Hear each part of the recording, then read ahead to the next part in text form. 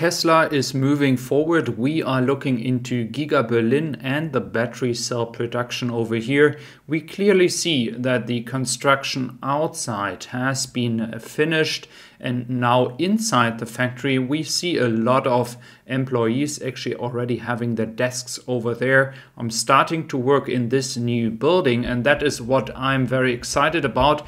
Nevertheless, we do know the focus is on the battery cell production in the US right now. So we can expect that Tesla might delay the initial scale of production here in Giga Berlin by a bit. I do believe we will see over the next few weeks a lot of material arriving to establish a new production line for the batteries. Now, looking into Giga Berlin, we also have to look into how to hire people. As in Germany, it is a very difficult thing to find people to work for you, as in general, there is a lack of people that are willing to switch their job or that are unemployed. But now Tesla is working with the agency, the unemployed or employment agency in Frankfurt, not the Frankfurt in the west, but in the east. And they are hiring a lot of people that have been unemployed before, which I find very nice because they get a new job at Tesla. And this is a big brand. And if you're unemployed and you can start working for Tesla, that is a good step forward into a better future, hopefully. And so they do that. And they also prepare for a third shift. That is very important because we clearly see that we still need more production and a higher production rate to cope with the demand that we have here in Europe. And this is just for the Model Y long range and Model Y performance. We are not even talking about the Model Y standard range. Now, as I mentioned before, we are looking into the wood cutting here. That is actually in a good progress right now. As we are seeing on satellite images, the white area is still having kind of some parts of forest. Nevertheless, there's already some cuts through.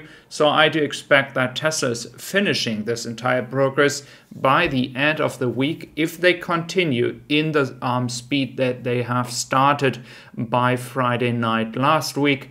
And after that, we see if Tesla still needs to wait for another 2 months to start with building a construction site here, or if they get the pre-permit already very soon, as Tesla is pretty sure working in the same strategy as before, building buildings based on pre-permits on their own risk. That is the way they're going to do that in the second phase and third phase as well. So very exciting. What I don't like is that we had to wait so long for a software update, but now it looks like we're going to get these lines back for all those who don't have the ultrasonic sensors. So based on Green, and he was also being named in many articles right now, there is a code suggesting that in the version 2022.40.4, these lines that you have seen in the distances are actually being again pushed on your screen, so you can see them. The distances can be seen, as well as the firmware update capability for the new Viper motor is there. So there's supposed to be some sort of update coming as well for that, because there was a lot of struggle when it was raining that the Viper was not reacting. So hopefully Tesla is fixing that with a software update as well. Now for the USS discussion here, we can just say that there's still the open question about the blind spot. But I think we have to wait that the software update is rolling out much more to more consumers, more customers out there. And we kind of see how the experience with this new software update is. Now for the cranes here, they look like as they are for the production as well for the Cybertruck. It is always good to see when new material, new machines, or in this case, new cranes are arriving. It's always a good sign that Tesla is not messing around. They are moving forward. And this is what we can see for the October numbers. The forecast is that Tesla is close to Subaru, and with 45,895 cars. So a slight increase by 3% to last month, which was the end of the quarter.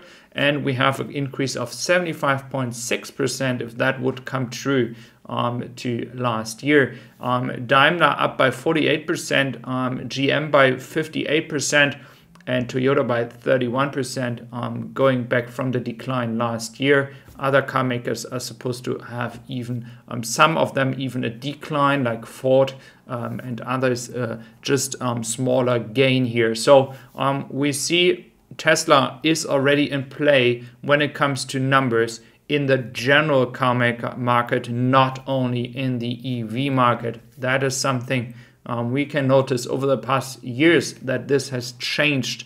Now going back to one more time to the hiring process in Germany. It is very important to get people that are unemployed back to work.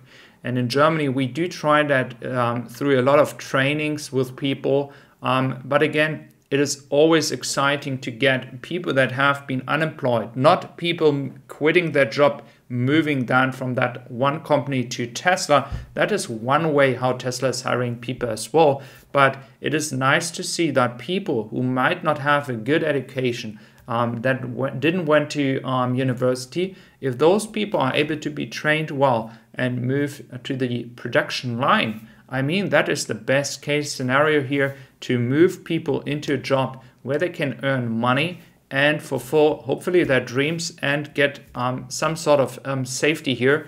Again, we do know that Tesla is being very, very harsh when it comes to firing people from time to time. But nevertheless, I think a lot of people will find a good future over there in Giga Berlin. Now, moving forward to China, what is interesting is China insured units. It looks like we could have the best month, the best first month of a quarter in China locally, looking at close to 20,000 cars in domestic sales, despite moving so many cars to Europe, carriers moving to Australia, carriers moving to Japan. So this really looks good. And this could already be the strategy change we have talked about. So indicating that we are seeing as well more production happening in the last month of the quarter, not only for China. So that is very important as well. Looking into Monticello is not a carrier for the European market, as well as the Malaysia Brave that is on the way to Japan. So Monticello could be for Great Britain, Australia, or maybe Japan if they need another one, or Korea. So good sign here for other markets. And yeah, I am glad to have you back here on my channel. If you were new, do consider subscribing. That would really help my channel. If you get your car soon, do consider checking out tessisupply.com. I would really appreciate that.